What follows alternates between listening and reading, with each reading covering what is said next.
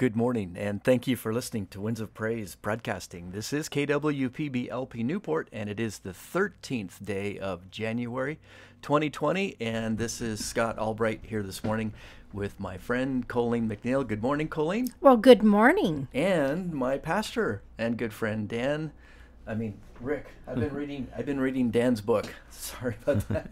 Good morning, Pastor Scott. Rick Russell. Yes, indeed. It's good to be here. And we were kind of excited. We liked having Rick on so much the first time that we decided that sort of like Paul Harvey and the rest of the story.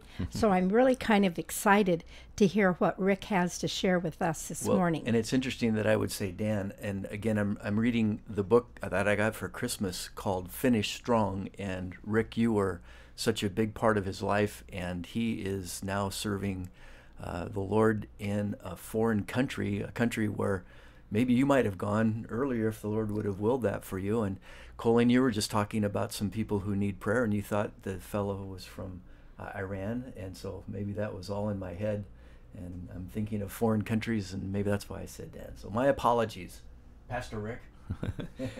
The Dan he's talking about is my oldest son. Yes. Dan is serving on the mission field right now in Amman, Jordan.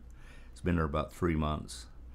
And his service there kind of comes out of a unique set of circumstances that have happened in his life. About 6 years ago, he was invited to come to a place in Morocco in the middle of the Sahara Desert and work with a group of people called the Swahari people. The Swaharis are the oldest wrestling community in the world. They go back thousands of years. They have cave hieroglyphs of wrestling moves that were done back in those days. So they're the oldest wrestling society in the world. And when God called him to go there, he knew nothing about the Swaharis. And then he learned that they were the family of a man that he's talked about thousands of times doing camps, wrestling camps around the world.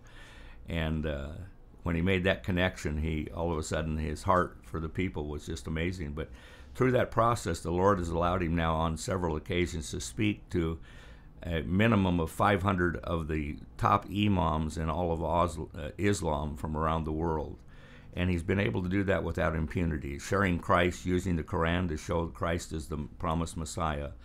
And the reception he's had from the Islamic people is just amazing. He said to me recently, he said, Dad, I really believe like in Judaism we have the Messianic Jew. He says, we're going to have Messianic Islam. And that's what God has kind of called him to that area to be able to do. And the doors have just been opened in miraculous ways for that ministry to take place. So, How exciting. And in fact, Father, right now we think about the people in Iran and Iraq and just that whole Middle East area. And Father, we want to thank you and praise you, Jesus, that you died for the souls of all nations.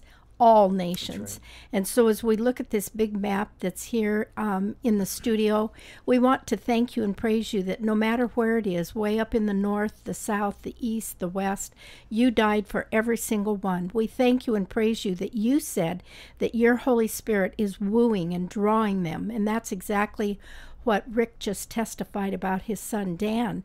And we thank you and praise you that you are putting your words in Dan's mouth so he can share them with your precious people. So Father, we thank you for the workers that you're sending to the nations around the world.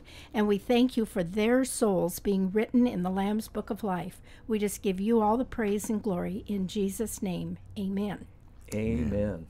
And again, you're listening to Winds of Praise. If you would like to text in a prayer request or some kind of encouragement, that would be wonderful. You could use my phone. That's 541-270-7855. We are broadcasting live on this Monday morning at 7:33 Pacific time. And it's not raining right now. There's a calm in the storm, but the seas have been rough, and so we want to thank you, Lord, for being with all of us, and we thank you for your protection upon those fishermen who are out there in the high seas, and we give you praise that you have us in your hands, Lord, And we love that, and we appreciate that, and we say thank you for being with us. In fact, you were mentioning that if someone had a prayer request, well, late last night I received a prayer request from West Virginia from my dear friend whose husband had suddenly passed away, and one of her husband's fellow physicians, their son, Justin, had been injured probably 5 or 7 years ago in an accident where he severely damaged his shoulder blade. And just as each surgery that he's had, things have gotten worse. And he's just the most delightful young man. And now he's dealing with severe amount of inflammation. And so, Father, right now, just as we think about this precious family, we think about Justin. And Father, the doctors cannot figure out what in the world is wrong. Made me think of the woman with the issue of blood. She'd spent all of her money going to all these different physicians, and she knew if she just reached out and just touched the edge of your garment, that she would be healed. And so, Jesus, right now, we know as we lift this young man, Justin, up before you, and in behalf of him, we're reaching out to touch you. And we thank you for your healing touch from the top of his head to the bottom of his toes. And Father, we think about his dad, Otto. We think about his mom, Diane. And Father, you know exactly their needs. We thank you that you would just reveal yourself in an intimate and personal way to this family. In Jesus' name, amen. Amen. Amen. So again, if you have a prayer request and you'd like to reach us this morning, 541-270-7855. And this is Scott Albright with Coleen McNeil and our guest, Pastor Rick Russell. Now, Rick, you were here a week ago, and you brought some notes, and we never even touched on the notes, and I mentioned it to Coleen because we do love to pray, and you have notes, and you have an understanding of the Lord's Prayer that Coleen said, let's get him back in here and hear the rest of the story. And tell us about how God spoke to you through the Lord's Prayer. Well, it may be started in a couple different ways. One is the Lord's Prayer has always kind of been a quandary to me because Jesus was asked to teach us how to pray, and he used that as an example. So I think it's extremely relevant and important to us in our prayer lives. But 1996, I was teaching a Sunday school class, and I had a college girl just home from college, and I'm teaching on the book of James, and I'm at the scripture where in the book of James we're talking about when you say you're tempted, don't say God tempts you, because God tempts no man. And I had just shared that, and she says to me, if James says, who was Jesus' brother, says God tempts no man, then why would Jesus in the Lord's Prayer have said, lead us not into temptation? And I looked at her and I says, I don't know. I said, why don't you let me work on that this week? And I said, if the Lord gives me an answer, I'll bring it back to you next Sunday. This was Christmas vacation, so it was her first trip home from college as a college freshman.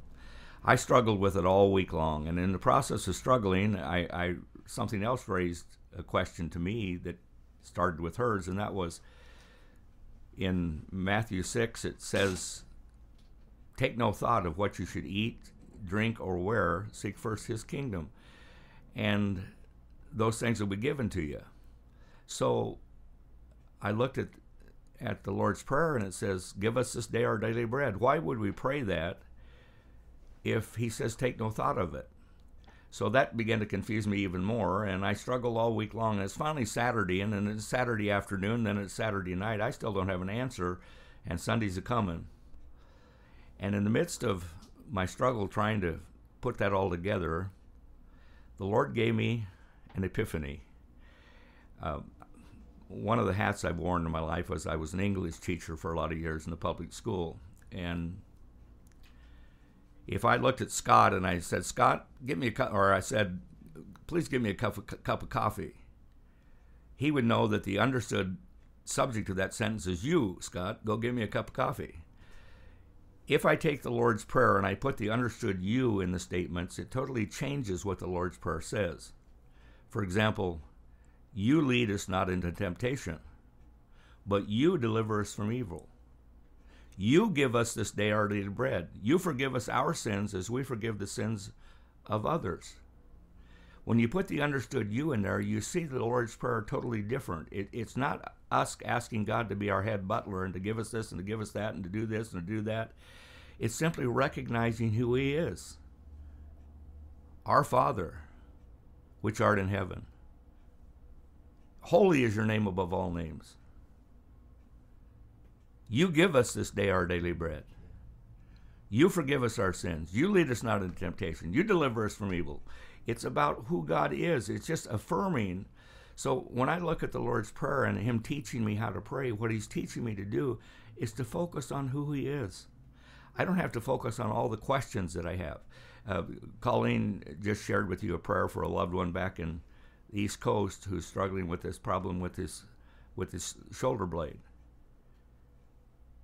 The most important thing to me is not that his shoulder blade's healed, but that his heart comes into a relationship with God. That's what's so important to me, because God says to you and He says to me, I will direct your paths if you seek me first and if you trust in me with all your heart and you try not to figure it out yourself. But you put your trust in me and I'll direct your paths.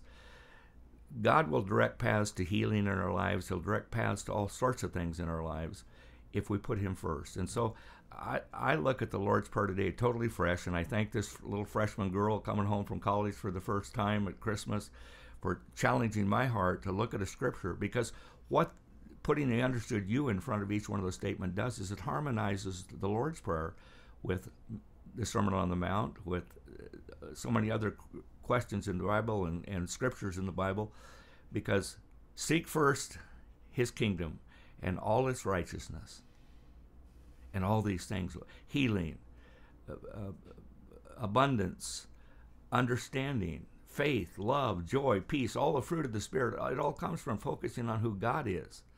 And so many times in our prayer time, we focus on the problems of our lives. And focusing on the problem brings frustration and confusion. And there's hope that God will fix that problem, but God doesn't have to fix any of my problems. Well, and as you're saying about, seeking Him first, I'm reminded about my dear precious friend, Alma, years ago, was diagnosed with non-Hodgkin's lymphoma, the same that Jackie Onassis had. And I just felt like, whoa, God, I just hardly even know how to pray for her. And I remember just one of those downloads, and the Lord said, seek me first and my kingdom and my righteousness, and all the other will be added unto you. So through the whole entire process, we just continued to hold on to that anchor. It was like an anchor for someone who is a sailor out on the ocean. And so we just held on to that. And today, over 20 years later, she and her daughter are on their way to move to a new home back in Florida. And so I look at that and I think, thank you, Father, for that anchor that held us steady. You used the analogy this morning of the woman with the issue of blood. She knew if she could touch Jesus, everything else would be okay. And that's really true in our lives. If we just touch Him, I've thought so many times, I've been pastoring for a lot of years, and what is my responsibility? What are my job as a pastor? And my job isn't to make people righteous. My job isn't to make people moral. My job isn't to even be an encourager. My job is to show by example how to draw close to God. And if the people in my congregation could draw close to the Father, all things work together then for good, for those that love the Lord. And so the passion of my heart is challenging and showing and encouraging people to draw close to the Father, because after all, He's the author and the finisher of our faith. And I was telling Scott this morning, my prayer life is pretty boring in the sense that I don't know what to say to God that He doesn't already know. I don't know what to say to Him that is smarter than Him. and I don't want him to be my head butler. So my prayer life for the last 30 years has been fairly simple. I wake up in the morning, and the first thing I do is grab my Bible and my notepad and say, "Good morning, God." And at that point in time, my jabberin's over with, because I just want to listen. What do you have for me today? And I don't have to even ask him for that. I just greet him in the morning and sit with him, and he feeds into my life, and he puts my day together, and I'm so thankful for just being able to come into his presence and let him have his way. And I was sharing with Scott this morning before we went on air. I don't know what God's doing in Scott's life. I don't know what God's doing in Coleen's life. I really don't even know most of the time what he's doing in my life. So how do I even know how to pray so many times? So I just, if I'm thinking about our young man that we just prayed with that has this shoulder blade issue. His name's Justin. Not knowing how to pray for him, what I visualize in my mind is just putting Justin in the palm of my hand and holding him up into the presence of God. And I said, when I do that in my prayer life, and I hold him up there, I bring him into the Shekinah glory of the Father. God knows what he needs. God knows everything about Justin and what's going on in Justin's life. I don't know anything about Justin. I don't know anything that's going on in his life. I don't know what God's doing. Maybe God's going to use this bad shoulder blade to draw him to God, to himself, and I don't want to get in the way of that happening. My father was a chronic alcoholic, and I had been preaching for almost 40 years. My father had never heard a sermon that I preached and never darkened the door of a church. And the last years of my father's life, I began to pray for him. God, whatever you have to do to bring him to you, I just put him in your hands. My father went through 3 bouts of cancer, and it was during his 3rd bout of cancer. He lived in Idaho, but he had come to Portland. I lived in Portland at the time because he was a veteran, and he went to the VA hospital to be treated for his cancer. So on his 3rd trip to us, we're sitting one evening, starting about 11 o'clock at night on a Saturday night, and the Lord finally gave me words to share with my father, and he bowed his head at my kitchen table at 2 o'clock in the morning on a Sunday morning and asked Jesus to come into his life. It took 3 bouts of cancer for that to happen. Well, whatever God has to use to bring us to the end of ourselves, whatever God has to use to draw us close to him, God, please do that in each one of our lives. So for me, embracing, if he's directing my paths, then when good things happen, praise the Lord. When bad things happen, praise the Lord. I don't have to be on a roller coaster in my life emotionally, because I believe with all my heart, everything that goes on in my life, God is directing my footsteps. And I can praise him for the good, the bad, and the ugly. And I'm probably a pretty boring prayer. Having me here for a prayer time is probably not necessarily even a good idea. But I love God, and I know God loves me, and I know God loves you, and that whatever is going on in your life, God is in the middle of it. Whether you're a Christian or not a Christian, God is in the middle of your life, and he's messing with you just like he's messing with me. I was sharing with my congregation that when Jacob was wrestling with God, God said, "That's enough, let's quit." And Jacob said, "I'm not letting go of you till you bless me." And he said to Jacob at that point in time, he said, "No longer will you be called Jacob," which means deceiver, but from now on you're going to be called Israel, which means wrestler with God, struggling with God. And I thought, what a blessing that is, because there came a point in my life when at age 16 that I entered into a struggle with God. I didn't know who God was before I was 16 years old. I didn't know who he was. But from 16 to today, I struggle with God every day. What a great struggle that is, trying to figure out who he is and what he's doing and how he's doing it and who he's doing it with. And I sure have more questions today at 73 years of age than I did when I was 16, rather than more answers. But I do know God is, and I'm not, and I know God is guiding our lives and loving on us and drawing us close to himself with whatever goes on. So, well, and you're such an example of the fact that, like you were saying, like you wake up in the morning and you say, "Good morning, God." that's exactly what Jesus did. I mean, he went every morning, hung out with his Father to find out kind of what was on the agenda for the day. Absolutely. And then when the disciples would come and they would be kind of pushing and wanting, their agenda or somebody else's agenda, it was like, no, he already knew the direction for the day. And I hear you saying the exact same thing, that God has established the direction for your day. And then as you shared, like as the young lady asked you the question about leading us not into temptation, but delivering us from the hands of the evil one. I mean, it's like, I remember when the girl that was going to commit suicide, and her mom called and was so frightened because she was in a lockdown facility because she had tried to commit suicide 3 pretty successful times already.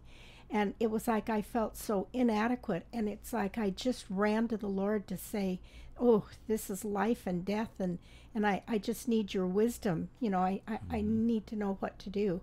And just so gently, it was like, like you're saying, he leads you not into temptation, but delivers you from the hands of the evil one. So we just held on to that scripture, and that young lady is well and healthy to this day. Amen.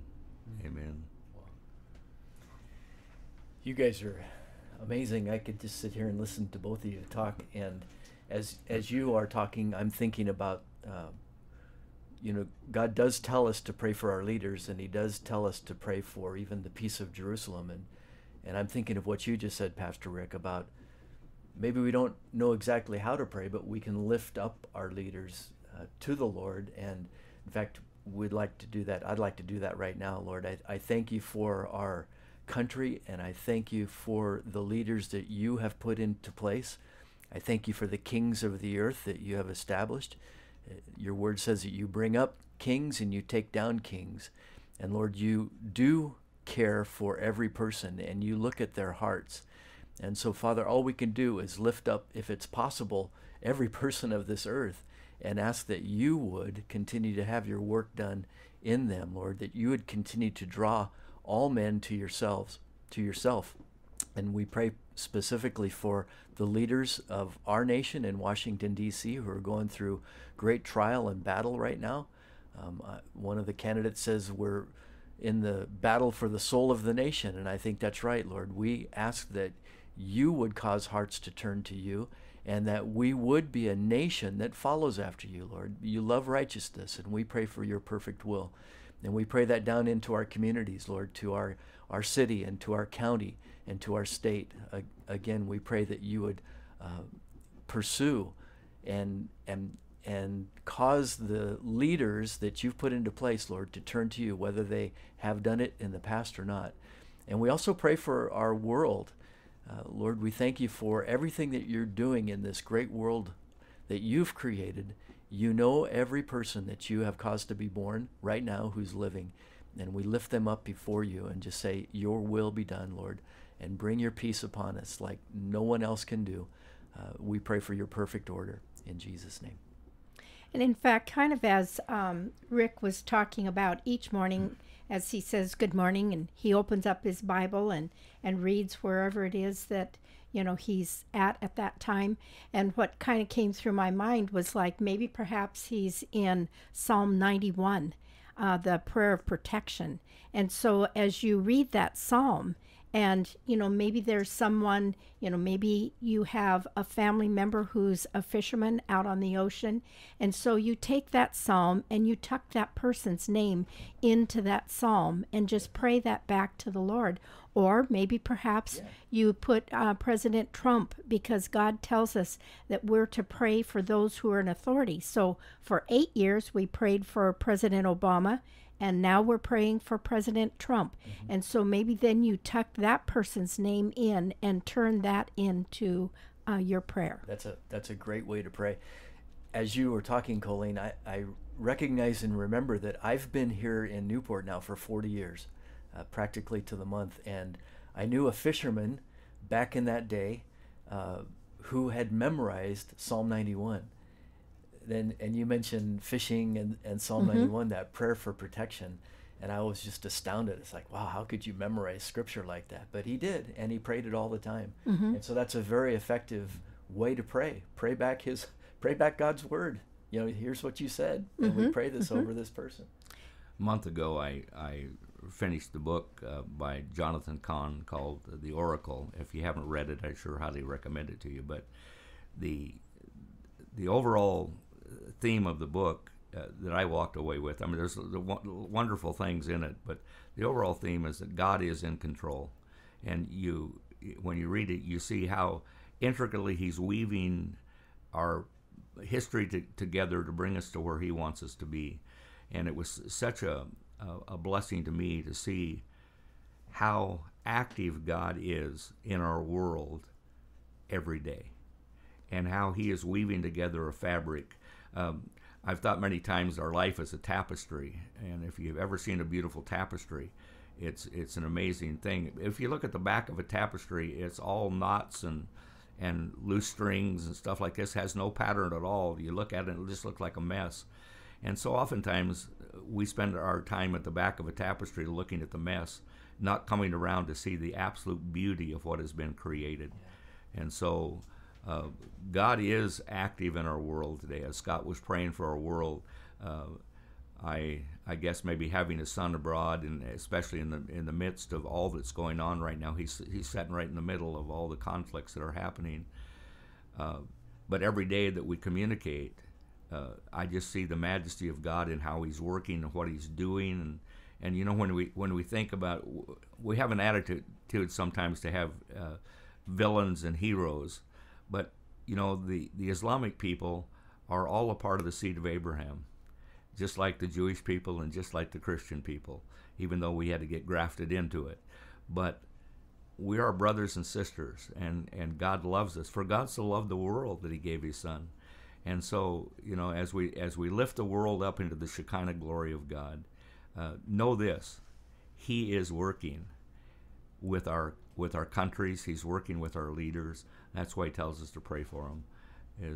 There's amazing things that are going on, of which we know very little about. But I do know this: God is in control. Mm-hmm.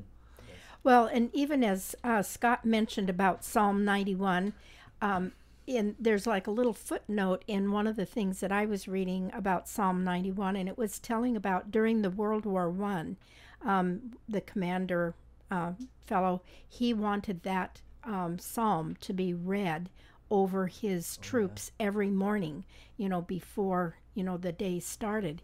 And none of his men were killed on the front line. And I just think, you know, Father, thank you so much that you hear our prayers, and thank you that you do protect us, and thank you that sometimes you tell us we have not if we ask not. And so I think about that gentleman, how he knew that he needed to come to our Father and ask protection for his men. Amen. You're listening to Winds of Praise Broadcasting. This is KWPB-LP Newport and Coleen McNeil, our special guest, Pastor Rick Russell, and myself, Scott Albright. Pastor Rick, I called you Dan by mistake, and that's your son whom we talked about. And the book that I'm reading right now, I'm right in the middle of it, is his story, but it's also your story. And it's quite amazing, the perspective of a son writing the story of how he was raised and how much you taught him, and as his coach and as his leader, you know, you instilled a lot into him. And I'm really excited about reading through the middle of the book. But it's called Finish Strong, is it not? Yes. I'm wondering, did you have anything to do? I don't know why it's called that yet, but did you have anything to do with that title? Nope. Nope. That was totally his decision. Because you instilled a hard work ethic. It says in the book that you're quoted as saying the biggest thing your father gave you was hard work. Absolutely. And you are a proponent of working hard, but as you say this morning, resting in the Lord and waiting on him and not trying to do it yourself. You've heard me say before, I used to be a verb of action. I've now become a verb of being. It was wonderful, set me free when I realized I didn't have to earn God's favor. Amen. God gives us his favor. And so resting in him is a wonderful gift of the Lord. And unfortunately, So many Christians never find that rest. They Well, and what I struggle. love the analogy that he is the vine and I am a branch. And having grown up in the Hood River Valley with lots of different kinds of fruit trees, I've just never noticed those branches struggling to stay attached. And I don't notice any of those little blooms that come on, before the fruit. I don't notice them struggling either, and I don't notice the fruit struggling. So it's kind of like, hey, Coleen, kind of just abide and allow me to just flow through you. Let God do the tapestry weaving. That's right? it. Mm-hmm. Pastor Rick, would you honor us with closing us in prayer? Sure. Father, we just rest our spirits in your presence. We thank you, Father, for the daily love you shine on our lives. We even thank you, Father, for the struggles that we have, because we know that that's growing us up to become the men and women that you've called us to make us useful in your kingdom. And Father, we thank you deeply for that. I pray for those who have been listening to the broadcast this morning, Father, that you would just put your armor of protection around each person. Let them sense the holy presence of you in every moment of their day. And Father, that you might be lifted up and you might be glorified because of the presence that you've created in our lives. In Christ's name we pray. Amen.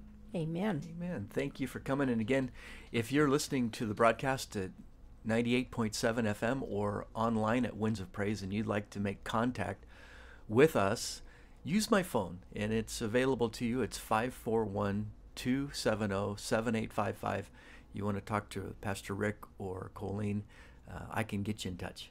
So, amen? Amen. And the Lord willing, we'll be back on Monday to pray again from 7:30 to 8. It's a wonderful time.